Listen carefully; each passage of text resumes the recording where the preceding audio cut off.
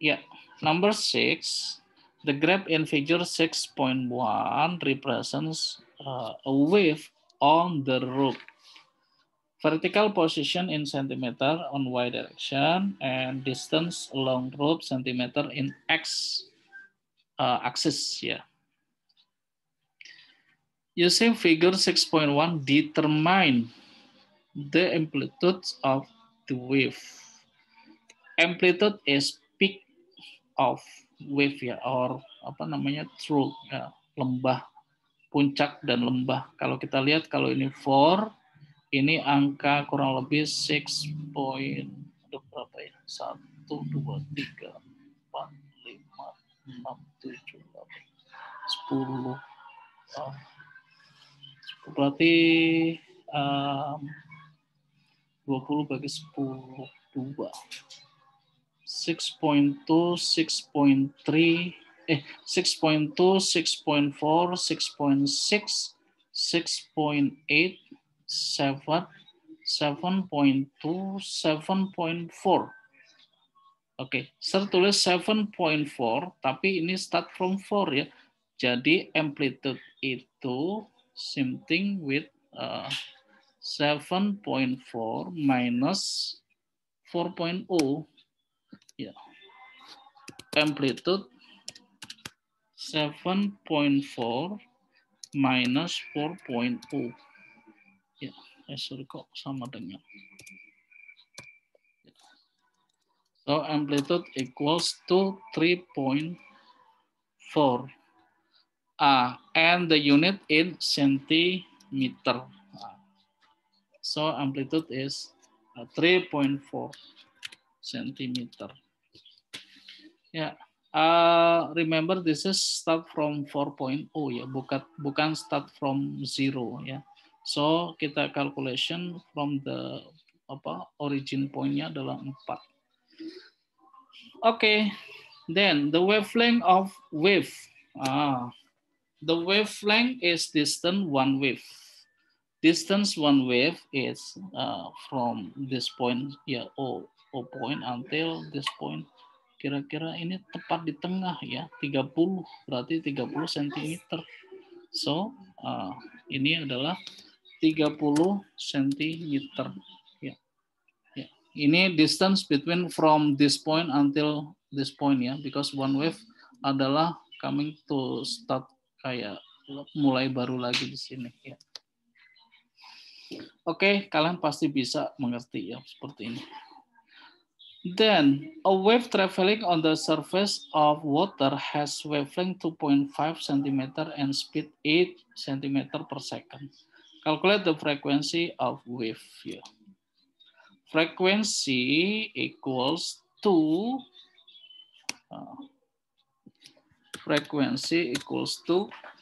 lambda kali F itu kan V ya. V over lambda. Nulis lambda gimana? Lambda ya. Or V equals to 8.0 cm divided by lambda. Lambdanya adalah wavelength 2.5 cm ya. Jadi berapa, kita coba kalkulatorkan. 8 dibagi 2,5, 3,2 ya. 3.2 Hertz ya, Hz ya. The unit of force, unit of frequency F is Hz ya. Jadi 3.2 Hertz. Then the wave in B approaches a barrier that has a large gap in its center. Yeah. So the crest of the wave viewed from above. Ya. Ini dilihat dari atas ya. Direction of wave ke kanan, ini gapnya. Ya, kemudian ini barrier kayak semacam celah ya. The gap in the barrier is larger. Ya. than wavelength. Yes. On figure 6.2, draw the pattern from by three crests after the wave passed through the gap in the barrier. Oke, kita gambar itu dia akan sedikit melengkung ya. Sedikit melengkung karena frekuensinya konstan. Nah, gini kita gambar gini. Nah, ini kurang lebih seperti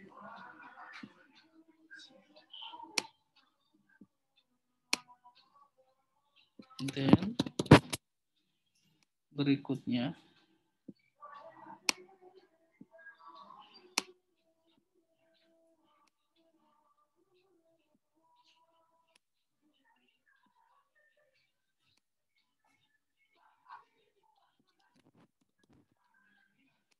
pitanya lebih lebar ya, artinya wavelength-nya lebih besar karena velocity-nya mengecil di mana frekuensi constant.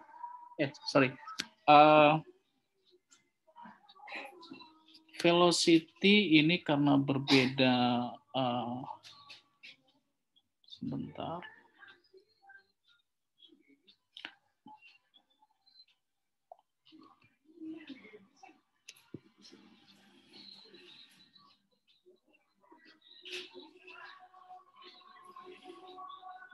Dia itu kan beda.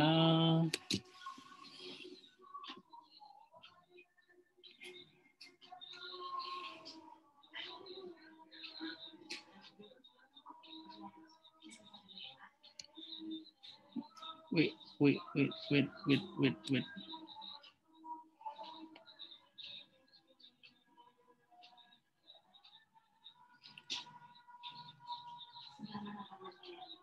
Request.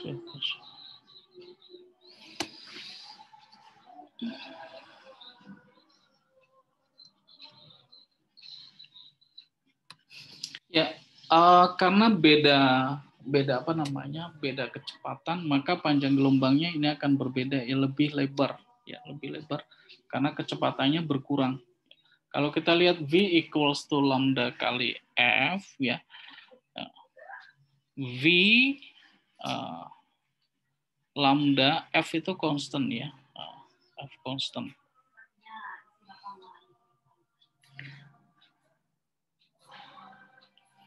Water is added to the tank and speed of wave deeper water is greater when that's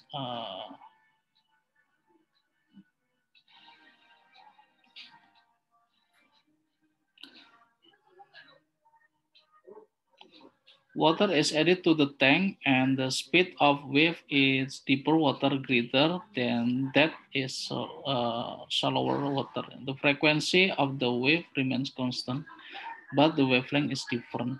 State and explain how wavelength is deeper water has changed. Karena velocity-nya berubah ya. Tadi kalau kita punya formula V equals to lambda kali frekuensi, ya.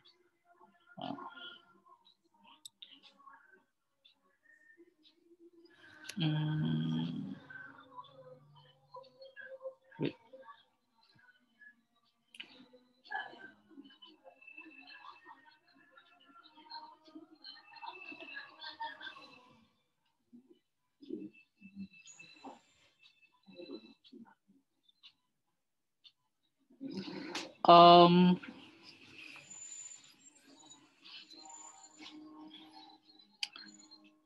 Wavelength increase or longer because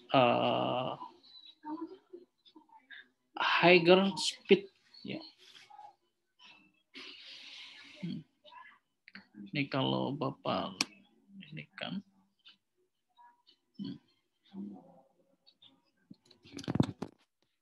karena velocity-nya bertambah maka panjang gelombangnya membesar.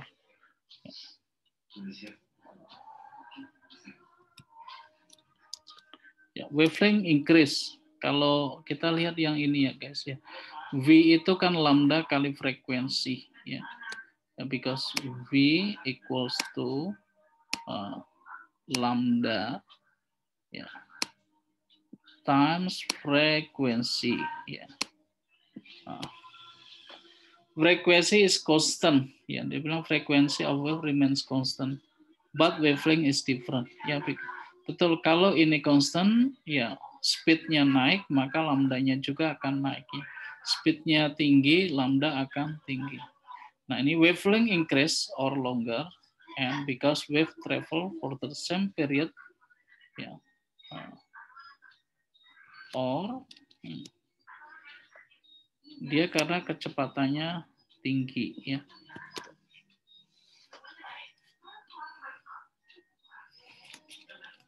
In same period.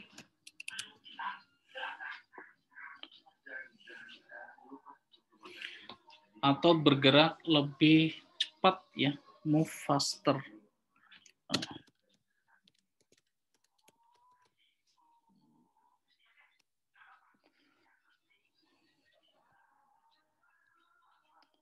Jadi from this equation ya, V equals to lambda times frekuensi ya. Kalau frekuensi constant sementara dia faster, maka lambda juga dia akan increases juga ya. V increases, lambda increases. Because like proportional to ya, V proportional to lambda or lambda proportional with V ya.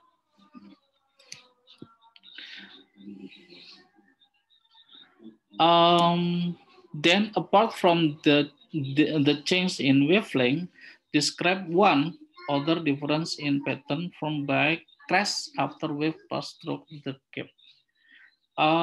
Ini nanti they have apa namanya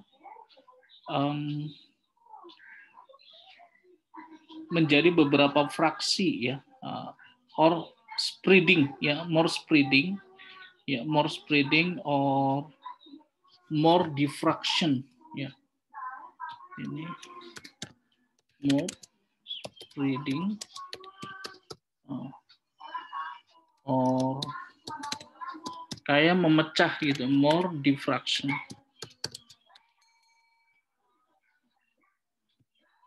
Terus